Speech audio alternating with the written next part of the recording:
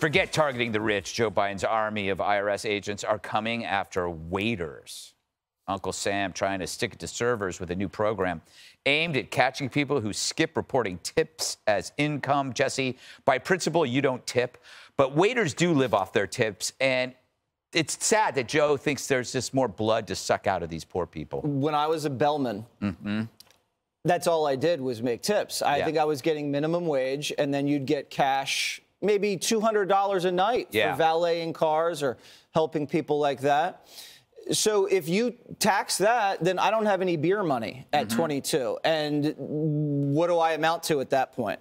You're hiring 87,000 IRS agents with guns to go after waitresses while your son is under investigation for tax evasion?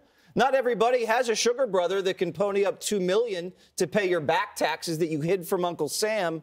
This is ridiculous. Ridiculous. Wow, excellent point. It is ridiculous, Judge. Talk about punching down. Going after our waiters and waitresses, especially after COVID. Well, you know, didn't he promise that he wasn't going to do that with the 87,000 IRS agents? It was only to go after the billionaires. But apparently the Treasury Inspector General for Tax Administration says an estimated 30% of employers with tip reporting agreements hadn't reported tips worth almost $1.7 billion. So here's the point. They lied. Shock. Yeah. You know, Harold, in the green room, you said, serves them right. Waiters and waitresses should try getting better jobs. The losers.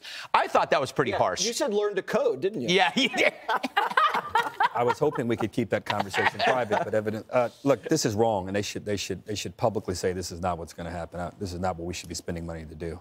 You know, Dana, you were originally a waitress before you got this job on the 5. Yeah. I actually was a waitress. Really? Yeah. I loved that job. Yeah. And how were the tips at the time? I did great. Yeah, you did great. What was the restaurant? Governor's Park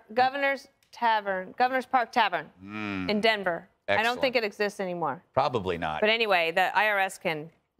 Wow, those are some strong words. They told me I had to be fast. I don't know how the transcribers are going to do that. But there you go. Well, you know what? I think we all came to a conclusion that this is stupid. Yeah, keep your hands off the waitresses. Yes.